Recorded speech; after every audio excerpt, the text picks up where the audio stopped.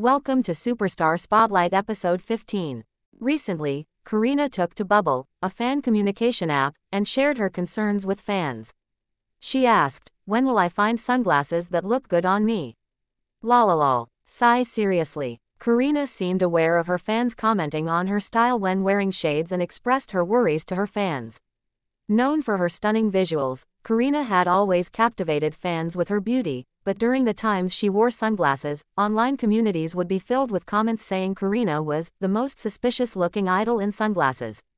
After seeing Karina's message on Bubble, one fan responded, "I'm crying because, when will I find sunglasses that look good on me? Is so funny. She did look suspicious, but I never thought she looked bad in them sunglasses. I can't believe she was worried over that."